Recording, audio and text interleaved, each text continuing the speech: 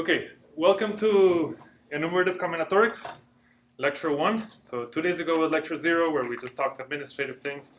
But now we're actually going to start talking about mathematics.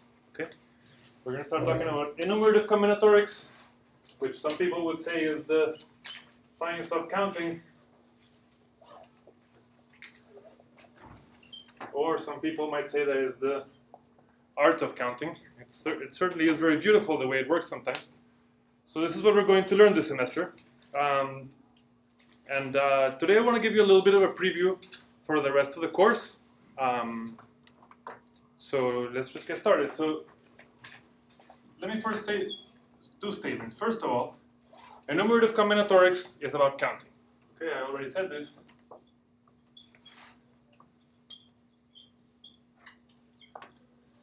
So what do I mean by that? So the main question that we ask here is count the number of objects with certain given properties.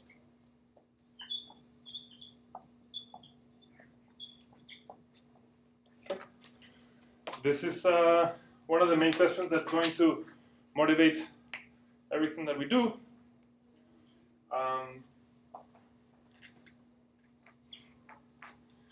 But very quickly, I want to make the point that enumerative combinatorics is not just about counting. Or rather, it cannot just be about counting.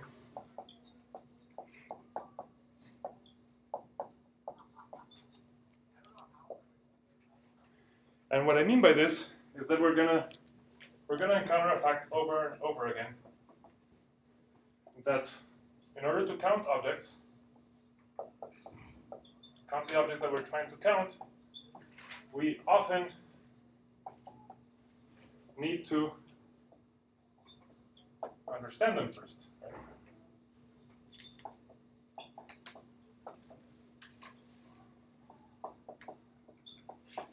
Okay, and the issue here is that the objects that we're counting are not just simple numbers 1, 2, 3, 4, the way that you learn to count when you were a kid.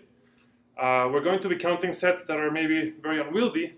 Usually they're sets where you're going to have a very hard time trying to list all of them.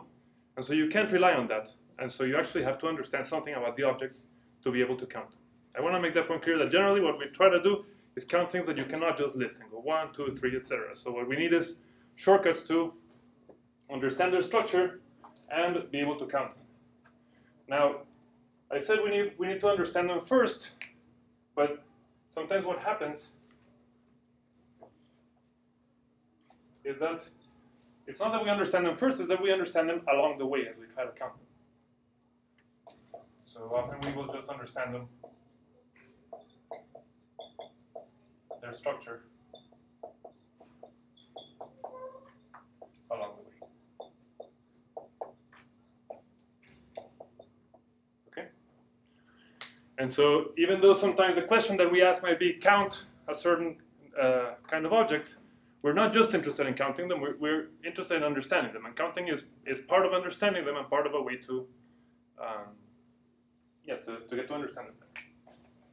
So these are the two kind of main points that we will be revisiting over and over again. Okay?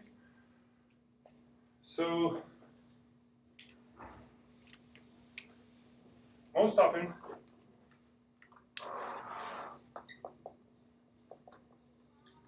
this takes the following shape. We wish to count the objects in a set. Let's call it capital N for n equals 1, 2, 3, etc. Okay? So generally, it's actually going to be a family of problems that I'm going to study, such as, for example, a simple example is what is the number of permutations of a set of n elements. Okay, so Sn could be the set of permutations of the numbers 1, 2, 3 up to n, and so I'm interested in counting the objects in Sn for all of the values, n equals 1, n equals 2, n equals 3, etc. Okay, and so let me call An the size of the set,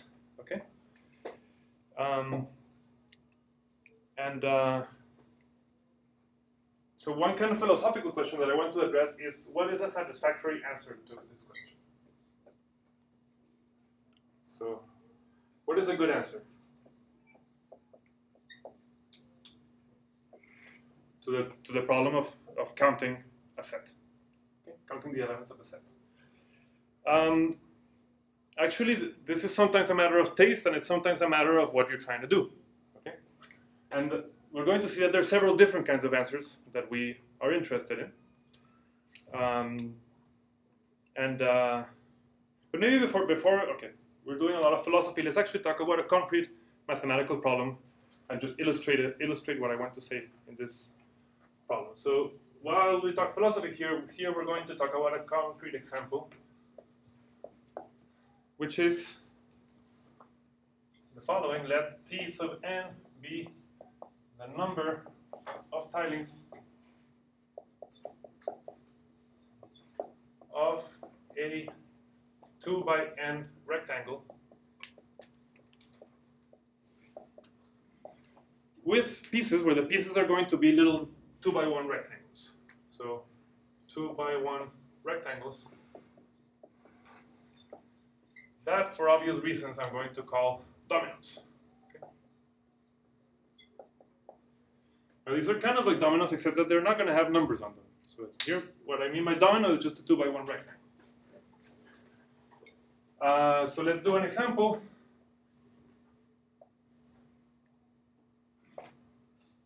Maybe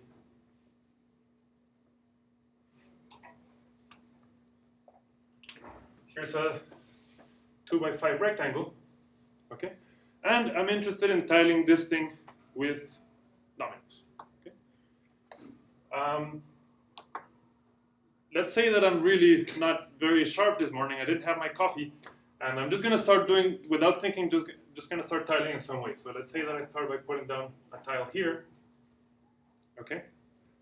That's a 2 by 1 rectangle, and then I put another one here.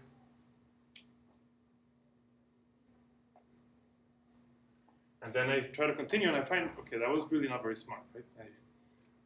So I can't just do this in any way, but it's not that hard to do it either. I'm sure you can all think of at least one tiling of this. I don't know which one you're thinking of, but just to pick one, let's do, for example, this tiling. Okay. So this is an example of the kind of tiling that I'm trying to count. And so, for example, let's say that I want to compute A4. Okay. So then what I need to do is look at what are all the possible tilings of the 2 by 4 rectangle. Okay. And actually, this is small enough that we can do it by hand. Maybe you can just help me make sure that I don't miss anything. So there's one obvious tiling where you can just do this, right? And then you can use 2 verticals and then 2 horizontals, or you can use first a vertical, then 2 horizontals, then a vertical, or you could use vertical,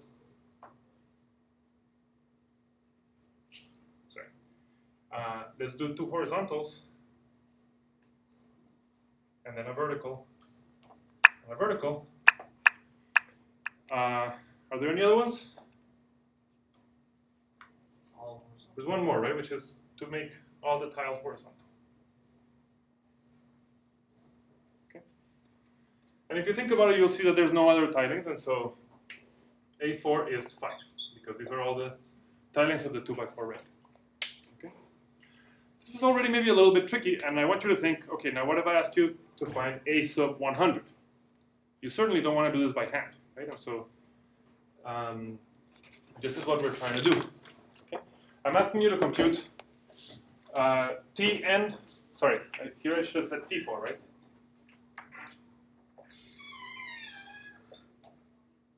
This is T4, and in general, I'm interested in computing Tn for any value of n. So let's go back to the question, what is a good answer? What kind of answer am I looking for what Tn is? Okay. So I want to point out that there's at least 4 different kinds of answers that we're gonna like. So one kind of answer is just to find an explicit formula.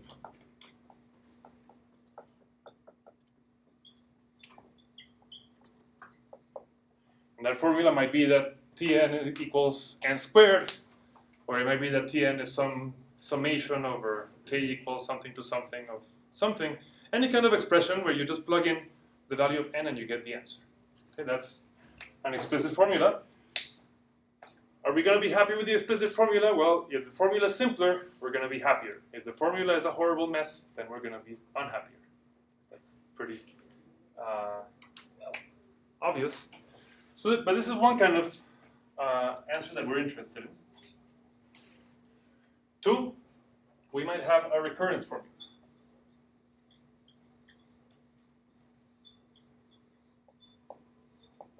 And so what this tells us is it's going to be a procedure that tells you how to compute Tn, assuming that you already computed all the previous ones. So it'll be a formula for T10 instead in terms of T9, T8, T7, etc.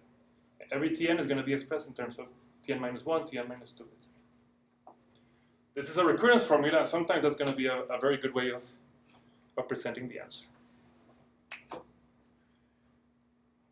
The third kind of answer that we're interested in, and maybe this is a little bit less familiar, is to give a formula for the generating function. Now, some of you know what a generating function is, some of you don't know what a generating function is, and so we will go over what that means. Okay? And sometimes we're going to be very happy with this kind of answer. And the other kind of answer that we're interested in is what's called an asymptotic formula.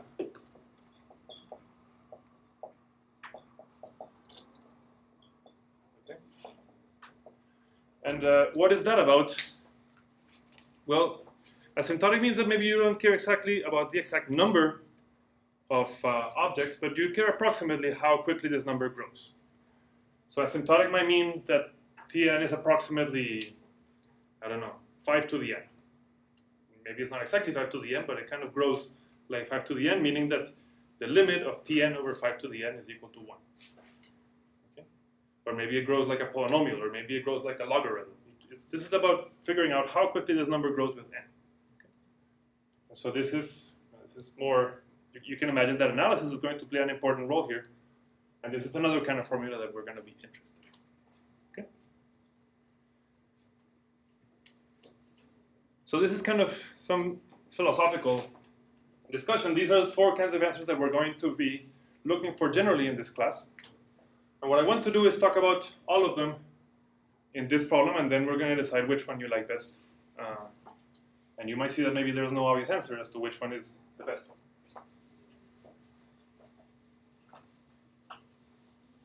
So let's talk about an explicit formula first.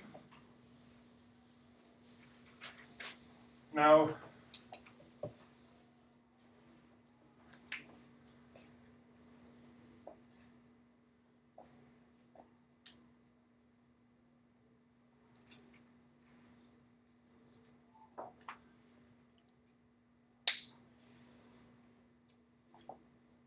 often this is actually quite tricky to do.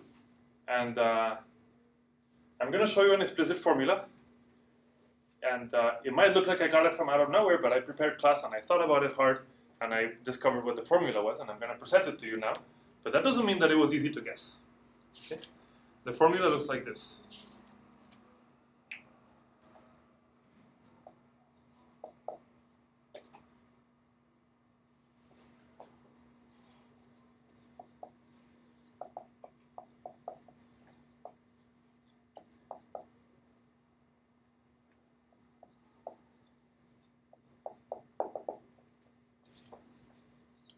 Tn is n choose 0 plus n minus 1 choose 1 plus n minus 2 choose 2 plus n minus 3 choose 3, and you keep doing that until what?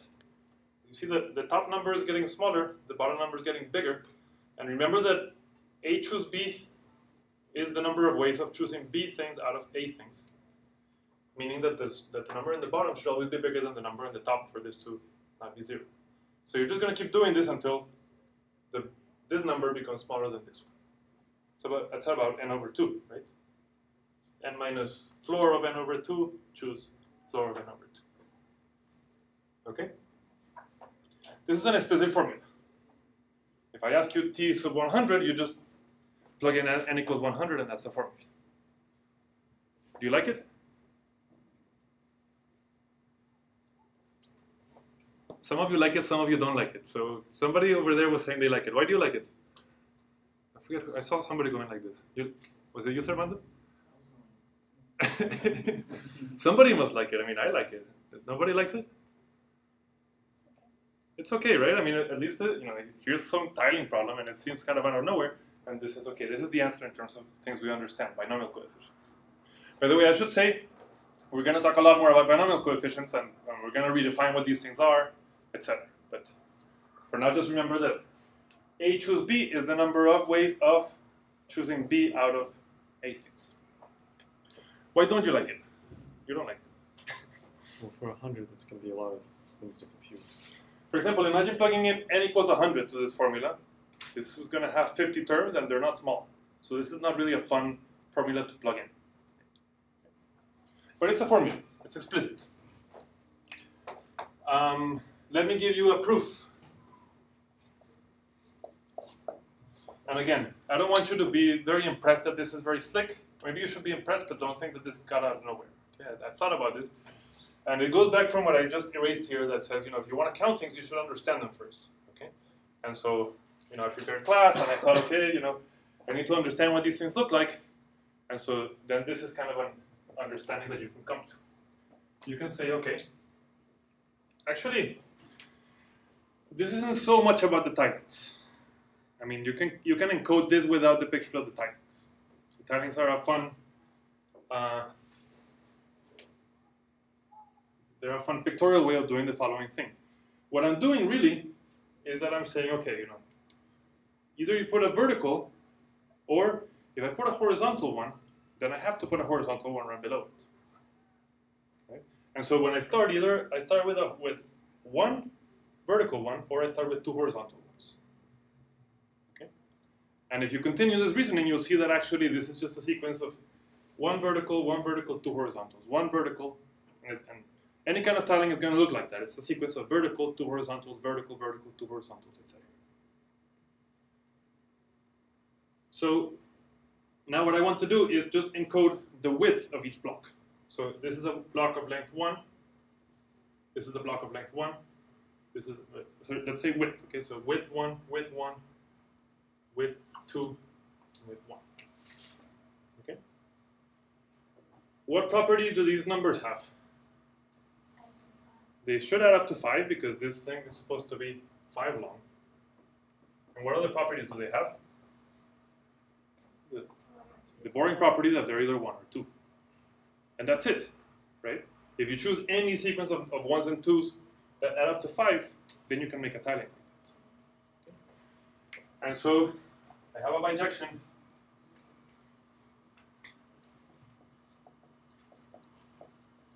from my tilings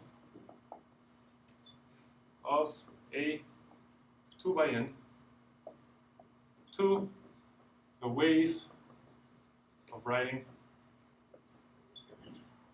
n as a sum of 1s and 2s.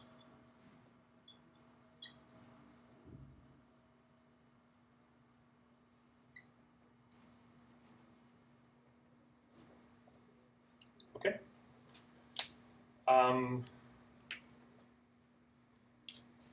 What's a bijection? Remember, a bijection is just a one-to-one correspondence. For each tiling, you get a writing of n in this way, and for each way of writing n like this, you get a tiling. And that means that instead of counting tilings, I can count these things, which are a little bit, they just look a little bit easier. Okay? So that's my first step. Okay, so then I'm going to say that Tn, and let me go ahead and define a word for you, which is composition. So a composition is just an ordered sum, like I have here. So compositions of n into 1s and 2s.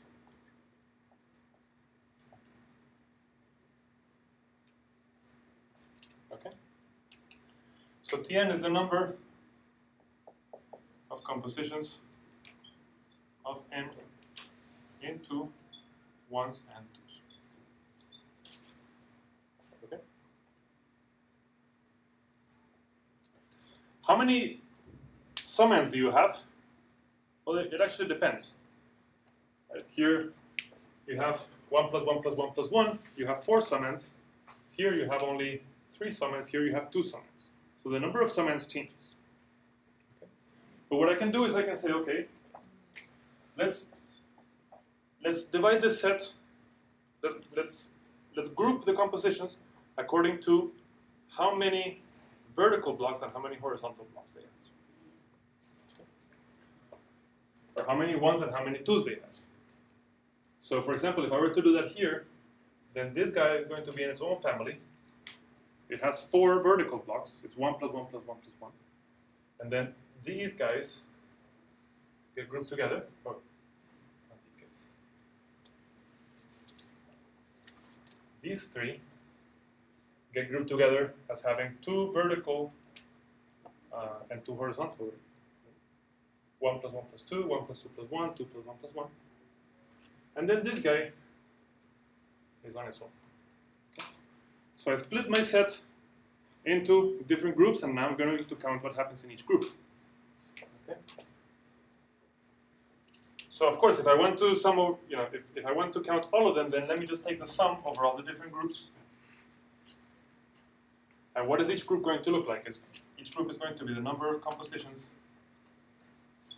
of n into, let's say I have k2s. So if I have k2s, then how many ones do I have? It should be n minus 2k, right? Because these guys add up to 2k. So if I want to add up to n, then I should have n minus 2k ones. Okay. So in this case, k is 0. Here, k is 1, and here k is 2. Now, I have to sum over all possible values of k. And in principle, k could go from 0 to n, but in reality, how big can k be? Well, if you want to fit k2s, then k should be at most n over 2, which is what we're seeing here, actually. Here, this goes up to n over 2. So this goes up to the floor of n over 2. Okay? Okay. So then, sum from k equals 0 to floor of n over 2. And then, how many compositions are there of n into k2s and n minus 2 k1s? Well, you just have a list of k2s.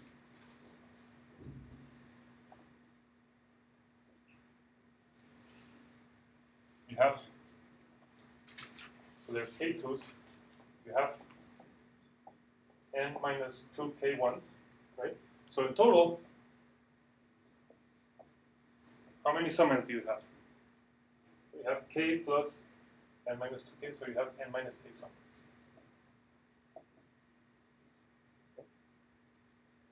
And what you have to do is, out of the n minus k summands, you're going to decide which ones are 2s and which ones are 1s.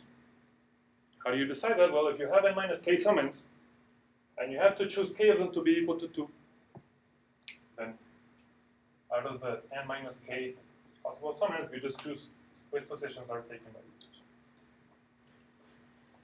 And that's the proof. Okay. And again, let me just say I'm going a little bit fast today because I want to introduce all of these things. And later we're going to go back to an argument like this and parse it a little bit more slowly. Okay? But I just want to give you an idea of what kind of argument we use here.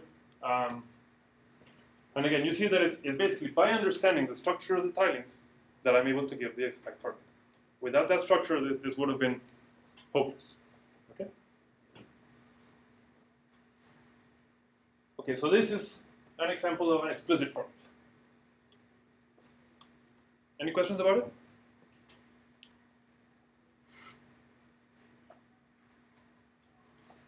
So maybe we're just going to do one by one. So we did this one. Now let's talk about a recurrence formula.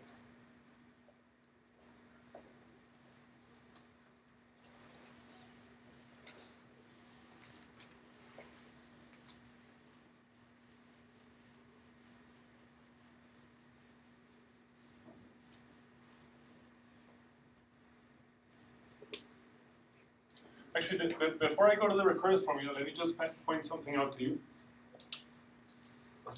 This goes from k equals 0 to log of n over 2. How big is this number?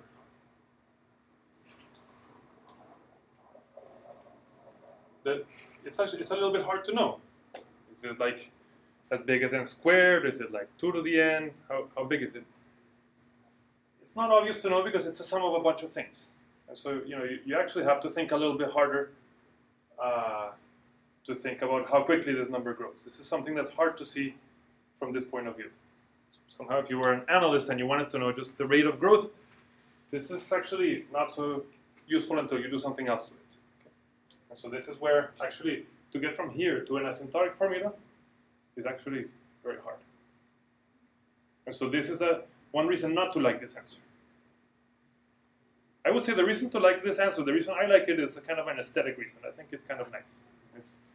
You have this tiling problem, and it's expressed in terms of binomial coefficients, and the proof is kind of nice. So that's why I like it.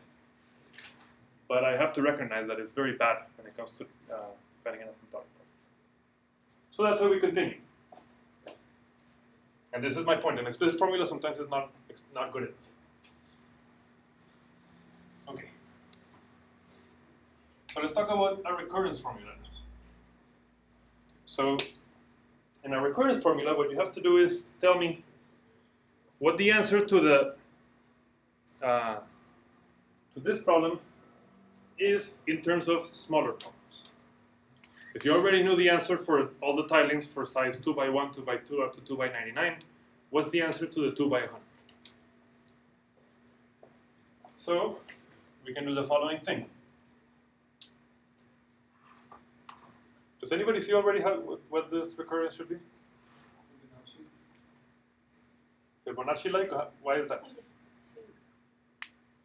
Do the case that's 2 smaller, and there's 2 ways to solve it, and then do the case that's 1 smaller, there's only 1 way to solve it. So we're going to see that this sequence satisfies the same recurrence as the Fibonacci numbers.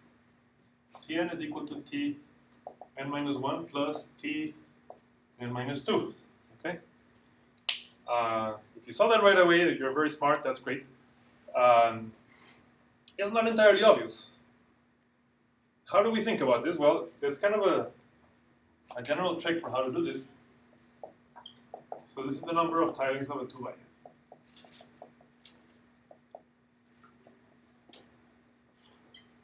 Okay? And if you want to reduce it to a smaller problem, very often what you do is that you just think about, okay, well, what happens at the beginning? What happens let's say at the left of the tiling?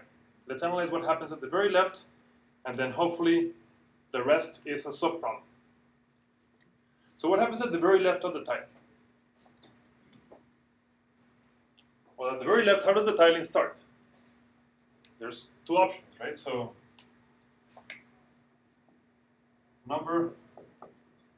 one option is that you start with a vertical tile. Number of tilings that look like this.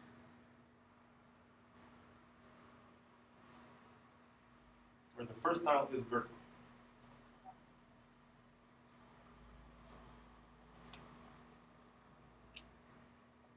Now, if I don't start with a vertical tile, then what happens? Well, I have to cover this cell somehow, and it's not with the vertical, which means that it must be a horizontal. Is that wide enough? It's a horizontal tile. That's how I cover this cell. But now if I put this horizontal tile, the only way that I'm going to be able to not get stuck is by putting another horizontal tile here. And so that's what happens if I don't start with a vertical tile. then I have to start with two horizontal tiles. So the tilings are either of this kind or of this kind, and they're only of one of the kinds, and so I just need to sum the number of ways of doing this and the number of ways of doing this. But the beauty of this is that these are just subproblems. It's a smaller problem. Because how many ways are there of completing this tiling? Well, I can just ignore the first cell, and the rest is a 2 by -1. So how many ways are there of doing that? Well, it's precisely the answer for the n-1 rectangle. Okay.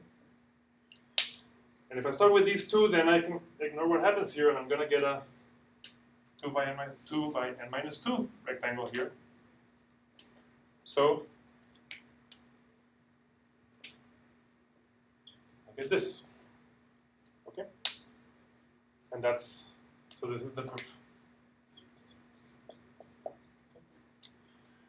And remember this proof because this is there's many problems that look different, but the idea is very similar. If you want to do some kind of recursion like this, you always think about what happens at the beginning or what happens at the end. And often you're able to see that what happens is that you're reducing to smaller problems. Okay? Okay, so if I give you this, how are you going to count t sub 100?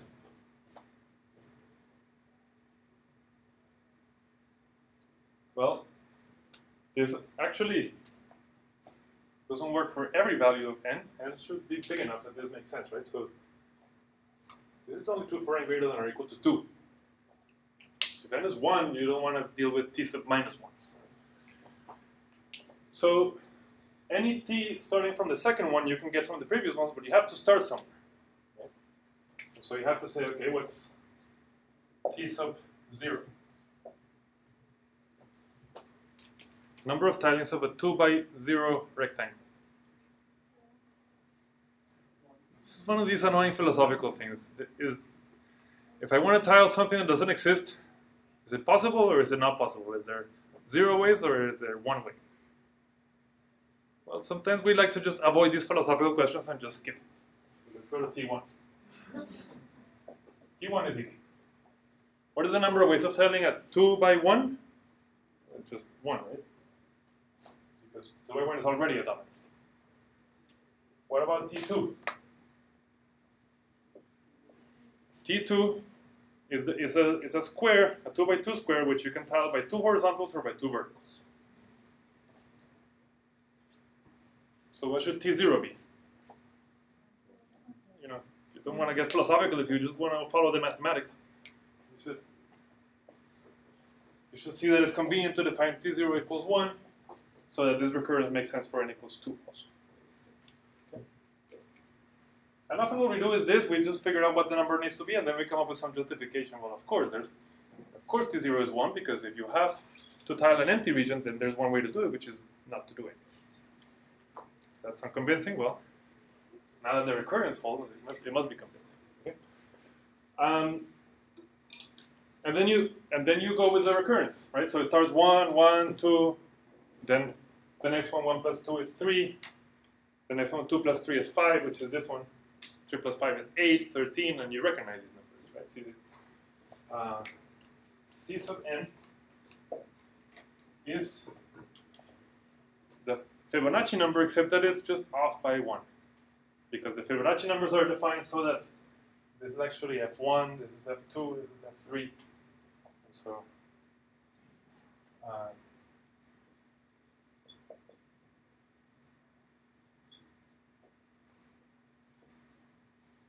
Tn is equal to fn plus 1, where fn is the nth, or let's say fk is the kth Fibonacci number.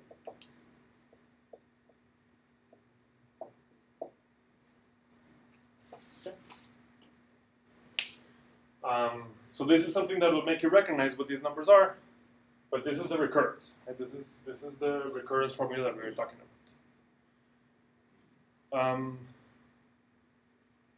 Let me ask you, if I ask you to compute T sub 100, do you prefer our previous formula or do you prefer this?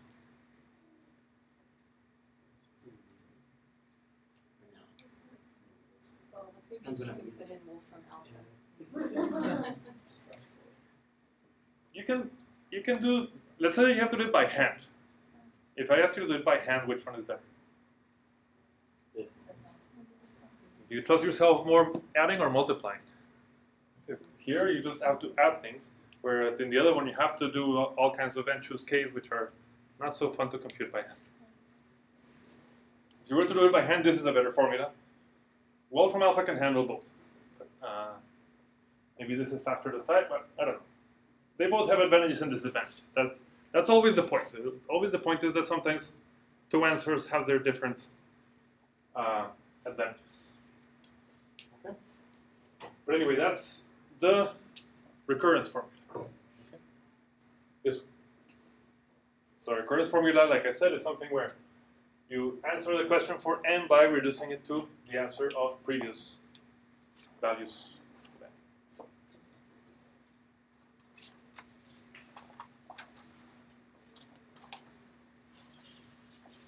So let's talk about the next one, generating function.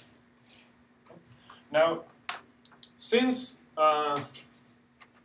we've agreed that these numbers are essentially the Fibonacci numbers, then I'm going to ask you to allow me to now switch to just Fibonacci numbers. Same thing. So let's talk about the generating function for Fibonacci numbers.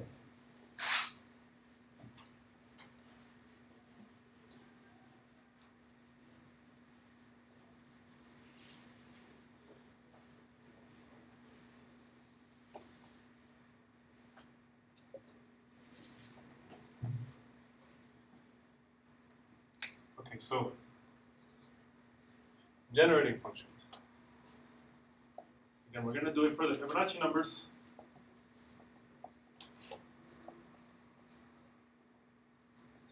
Which satisfy this recursion.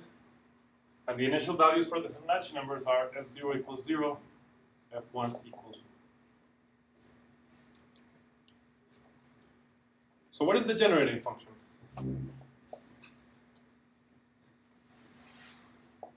The generating function for these things, for this sequence,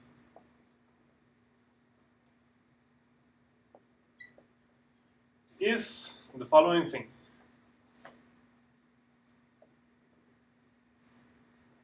It's an infinite power series. The variable is going to be x, and the sequence is going to be giving me the coefficients. Okay. So f0 x to the 0 plus f1 x to the 1 plus f2 x squared, f3 x cubed. Okay.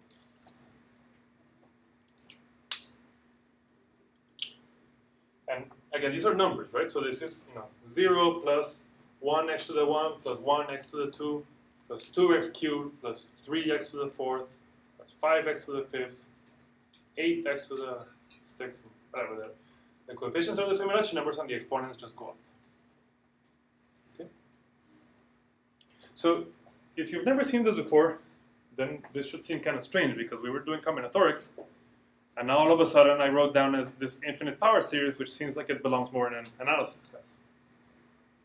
But as this happens often in mathematics, you don't really get to choose what field you work on. The fields end up running into each other. And here we're going to borrow at least some ideas from analysis. Now, if you do analysis, then what's the first question that you should ask here? Convergence, right? So does this converge? Can I write this down? What's the radius of convergence, etc. Okay? So that's if I treated this as a function that you plug in x's into. And that's one thing that I could do. Okay, so let me say I could treat this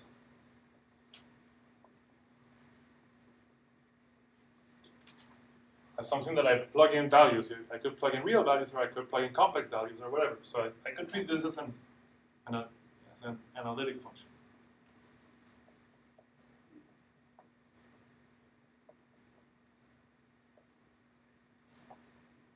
Okay. I could, but I won't. I won't. At least in this class we won't. I mean, it's useful to do it, but for many of the things that we do in combinatorics, it's actually not necessary to bring in the full power of analysis. I'm going to treat it as a formal power series.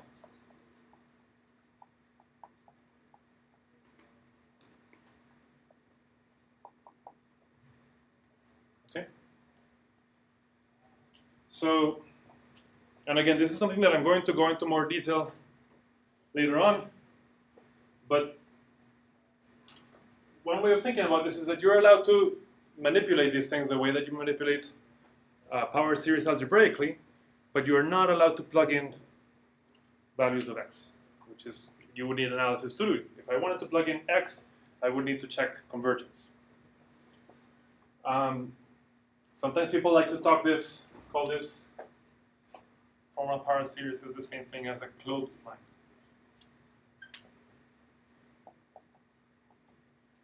It's really just a line where you hang your clothes after you wash them, right? So here's the clothesline, and then here's the first value, shirt here, and then the next one is maybe pants, and then the next one is, and so on. You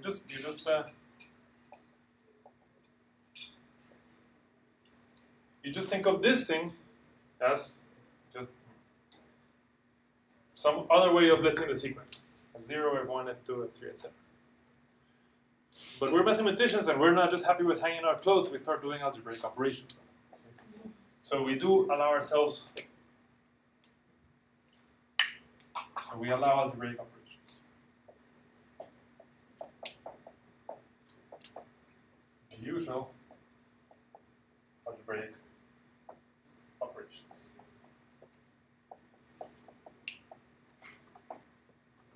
Okay. And maybe the best way of explaining, I mean, I can go through a formal discussion of what exactly we're doing here.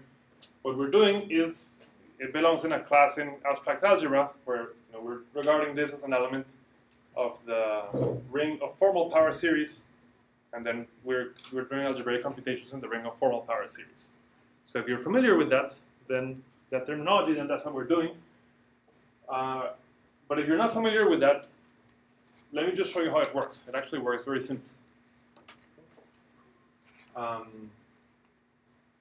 Okay, so I'm just going to start doing operations on this thing.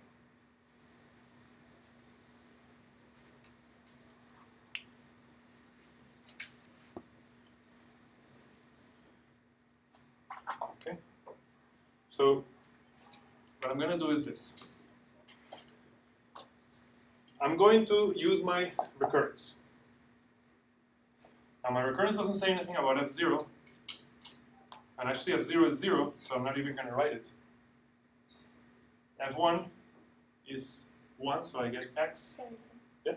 Can you remember to talk into the computer? Because you're talking at the moment. Thank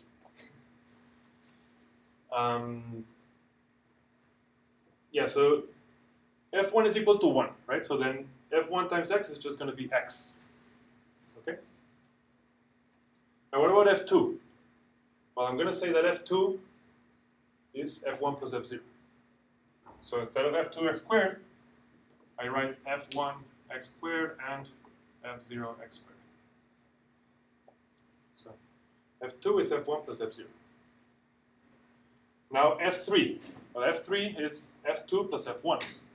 So let me write f3 as f2 and f1.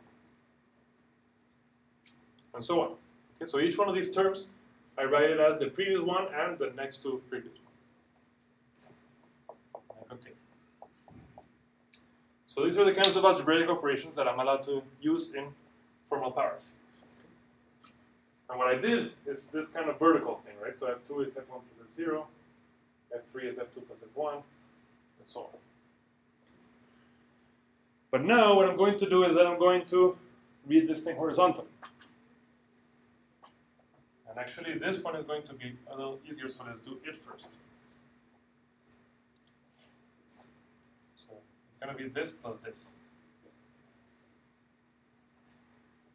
Okay. So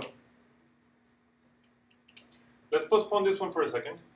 What is this one? Well, if you see, it's actually what I get if I multiply this one by x squared. X squared times this is exactly this. The power is just shift from x0 to x2, from x1 to x3, and so on. And so this thing is just x squared f of x. Okay. What about this one?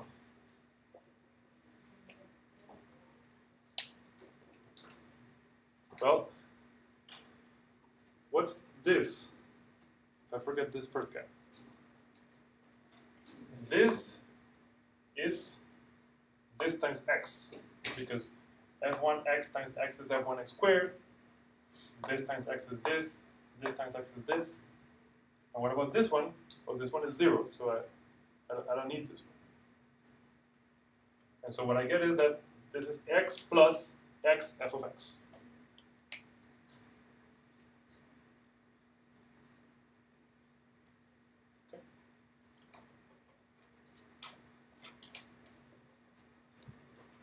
So I get this equation.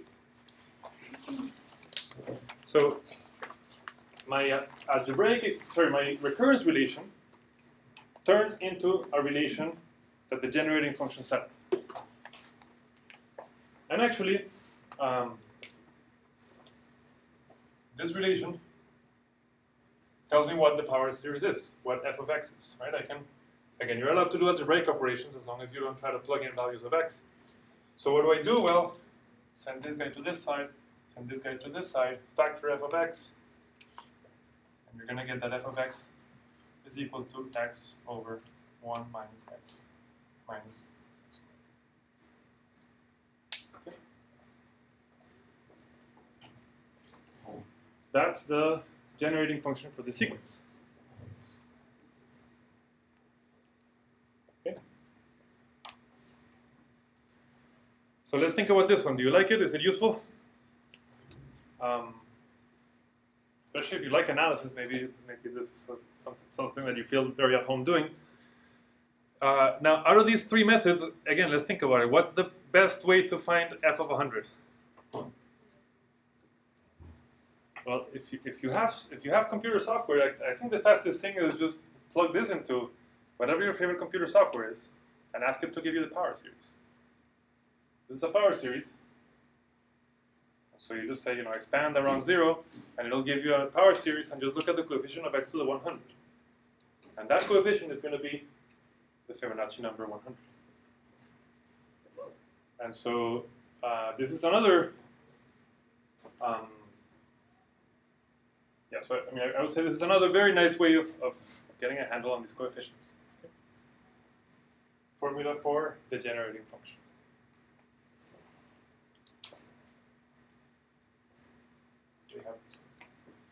Do you guys have any questions about this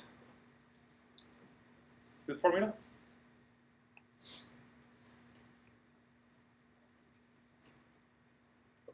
Now, part of an analysis class is to compute the power series of various functions. And so, if you take an analysis, then you know how to actually compute this power series and give formulas for the coefficients. So this is one advantage of having a generating function. It's not just a gimmick. It's actually very useful to obtain some of the other things. In particular, to obtain an explicit formula. So let's revisit number 1 now that we have number 3.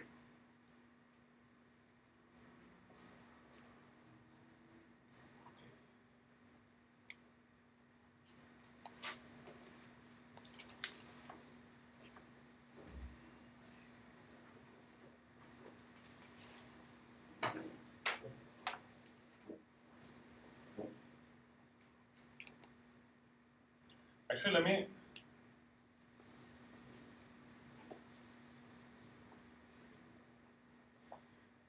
So the next thing I'm going to do is go from 3 back to 1. But before I do that, I want to write something suggestive. What was f of x? F of x was the generating function for Fibonacci numbers, which are basically tilings. So what I want to do is this. I want to write an equation that says tilings 2 by fill in the blank tilings. And I want to rewrite this in the following way. Vertical tile over 1 minus vertical tile minus horizontal.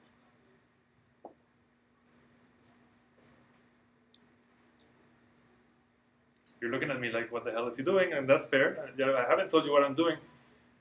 But hopefully at least it's a little bit intriguing, and it should show you that, and it will show you that as we get really good at computing things like this, we can just write something like this. And say, well, you know, tilings, they have these indecomposable pieces. What are the prime tilings? The prime tilings are this one and this one. And every other thing is just a combination of prime tilings. And when we get good at this, we're just going to be able to write this equation. The questions asked, no need for a proof. This is part of a theory that tells you an equation like this holds. And because an equation like this holds, it makes sense that this is like x, because it has weight 1, this has weight 1, and this has weight 2. So we did this kind of in an ad hoc way, but we're going to see that it's part of a bigger theory.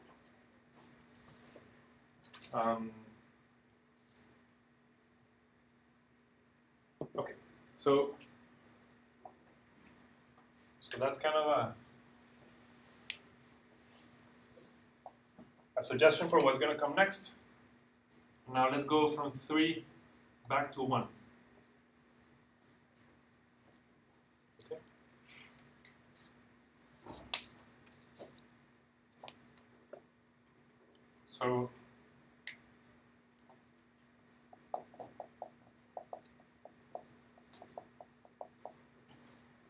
So this is the generating function for the Fibonacci numbers. And again, let me just write it like this. So this is the power series whose coefficients are Fibonacci. And now I want to think, because you'll remember that actually I kind of pulled this formula out of a hat. This took some cleverness, and maybe sometimes we don't want to be clever. Sometimes we just want to have somebody else do the hard work for us.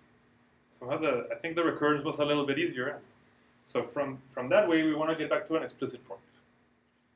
So let me give you a question which I'm not going to answer. And this is going to happen a lot in this class, that I'm going to just throw out questions that are very well suited for the forum. Okay? So here's a question for the forum.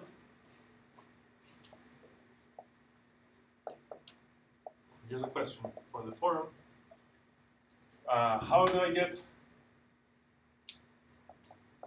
from this formula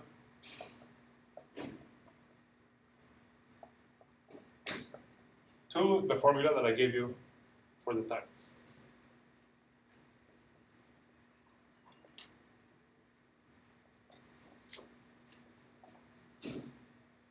It's possible to do it. Okay?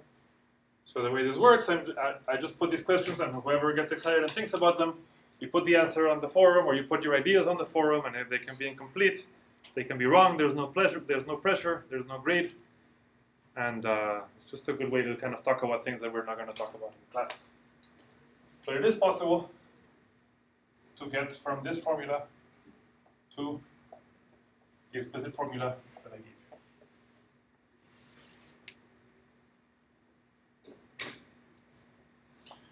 But the reason that I don't want to do that is that actually, if you were in an analysis class, that's not what you would do. If you were in an analysis class, you would never see an expression like this. What would you do in an analysis class? How do you find the power series expansion of something like this? Or if you think about, you're teaching calculus to your calculus students and you're asking them to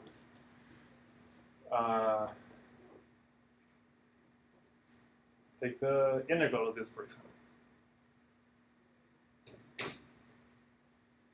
Any ideas? Yeah, to factor the bottom. So it's this whole thing called partial fractions, remember it? So the partial fractions tell you that you can take this thing, and the problem is that this thing is quadratic, and we don't really like quadratic in the denominator.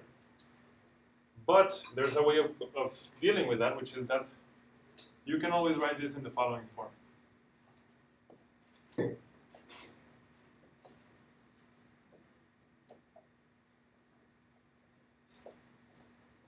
Partial fractions. Constants over linear things.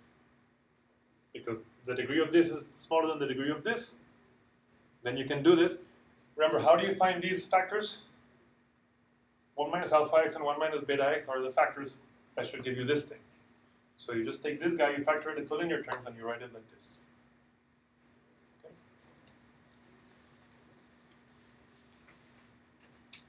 So this is partial fractions.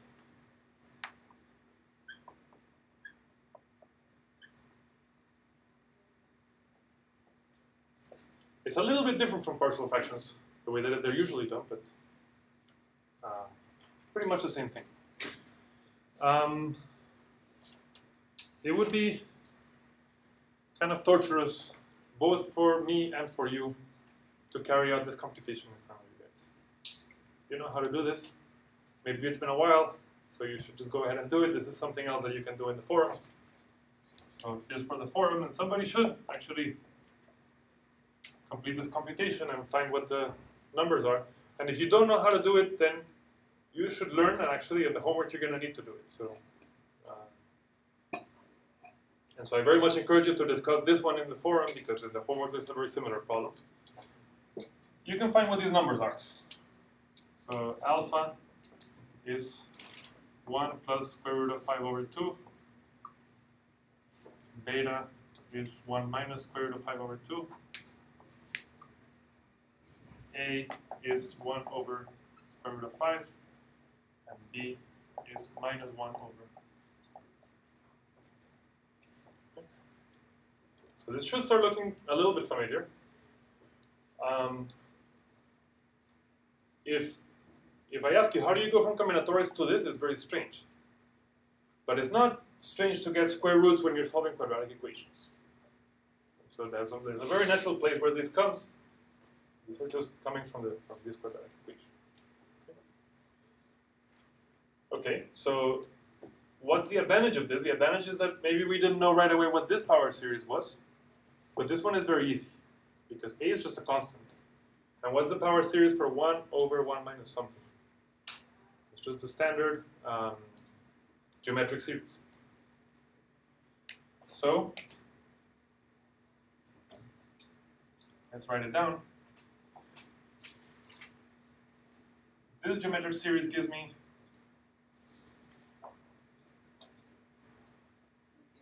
this. Right. 1 over 1 minus alpha x is the sum of alpha to the n x to the n. This one gives me sum n greater than or equal to 0, beta to the n x to the n. Okay. And so what you get is that the coefficient of x to the n is a alpha to the n plus b beta to the n, which is fantastic because that coefficient is precisely the Fibonacci number that we're trying to compute. Okay, so what do we get? We get the familiar formula that the nth Fibonacci number is just plugging in these numbers, right? So 1 over square root of 5, 1 plus square root of 5 over 2 to the n, minus 1 minus square root of 5 over 2 to the n. Okay? Which is an explicit formula. Now, what do you think about this explicit formula? I hope that by now you've learned to love this formula. I think any mathematician, when they first see this, and we're young and we don't know a lot of mathematics, this might even be a little bit scary. But then you come to really embrace it. This is a very beautiful formula, and the fact is that that's what the Fibonacci numbers are, right? Do you want to compute f sub 100 using this? I mean, you definitely don't want to think about computing 1 plus square root of 5 over 2 to the 100 by hand. Do you think your calculator will get it right? Well, this is I don't know, some number raised to the power of 100. You've seen from your students that calculators don't work as well as they think they do, and so we should be cautious ourselves also. Maybe if you plug in your calculator, it's going to give you something that's a little bit off, if n is really big. Okay. So again, this is not really the best way to actually compute f sub 100, but it's an explicit formula. Okay. And so again, the point is that generating functions are not only a cute clothesline, they're actually a very useful tool to give you a formula that I would argue in a lot of ways is better than the first formula that I gave. The first one is maybe a little bit cleaner in that it only has binomial coefficients, but this one is clearly more explicit. Right? It's not a sum of n things, it's a sum of two things. Okay, finally, so again, remember to do this in the forum. Carry this computation out. So it'll also be a good practice for your latex skills. Make sure that you close every parenthesis that you open. And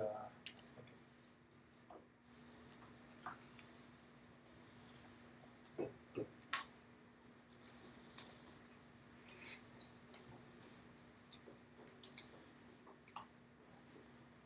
So what about number 4? What about asymptotic formula?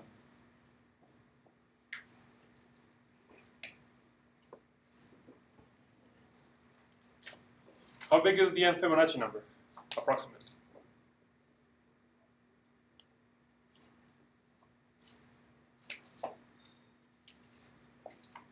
In analysis language, what is f n asymptotic to? You want to put something here so that the limit of this divided by this is 1. So what is it? Actually, this tells you what it is. I mean, you have two summends, right? So you know it's this plus this. So the question is, are these numbers big or are they small? So what are they? Are they big or are they small? You remember how much 1 plus square root of 5 over 2 is? The golden ratio? 1.618. What is it? 1.618. 1.618? 1.618 to the n. It's big. It's exponential. A constant to the n. What about this one? 0.618.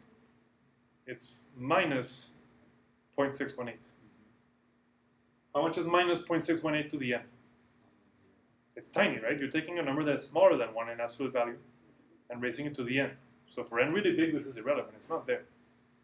Actually, you might as, if you're going to use your calculator, you might as well just plug in this, because this is going to be 0, according to the calculator. And so this is, asymptotically, 1 over square root of 5 times the golden ratio to the n. And again, remember that when I write this, I mean that the limit as n goes to infinity of fn over g. Okay. And I've explained how the answer to my tiling problem asymptotically grows like one of these very basic functions that we teach in pre-calculus. This is just an exponential function. Couldn't get simpler than this. And that gives me the asymptotic formula. And you should realize that we owe that asymptotic formula to the generating function. That's where it comes from. And this should show you how hard it would have been to get it from the first formula with the binomial coefficients, because there's no golden ratio in sight in that formula. And so I hope that this shows you a little bit of the power of generating functions. Now let me say something else about that, which is that very often, actually, the explicit formulas are really horrible. I mean, in this case, the explicit formula is not too bad. It's nice. But there are many problems where the explicit formula is horrible, but you have a generating function where, I mean, here what we did is go from the generating function to the explicit formula to the asymptotic formula. But very often what you can do is skip this and go from the generating function to the asymptotic formula. Complex analysis knows how to do this very well. And in fact, you could just, by talking about radii of convergence, you could have argued something about the asymptotics of the Fibonacci numbers without any explicit formulas. So the point that I want to make is that that's when you actually want to bring in analysis. And it's very useful to do that. When explicit formulas are not so useful, very often you can go from generating function to asymptotic formula directly using complex analysis. Now, I want to go ahead and acknowledge that we're not going to do this in this class. It's very interesting, it's very useful, but out of the many things that we could have done in this class, I decided that this is not one we're going to cover. But it's something that's very interesting, and if it's the kind of thing that interests you, you could take your project in this direction. And I can give you some pointers or great books that talk about complex analytic methods in order to obtain asymptotic formulas in combinatorics. But you're not going to find it in Stanley's book either. Everything there is done in terms of formal parts. Okay, so I think that's a good place to stop. We'll continue next week.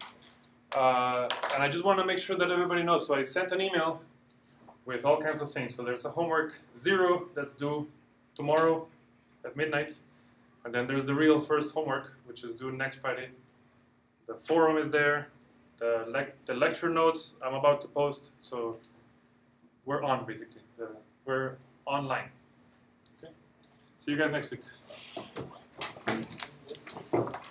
May I get a permit number for this one? Do you have a list of permit numbers? Anastasia.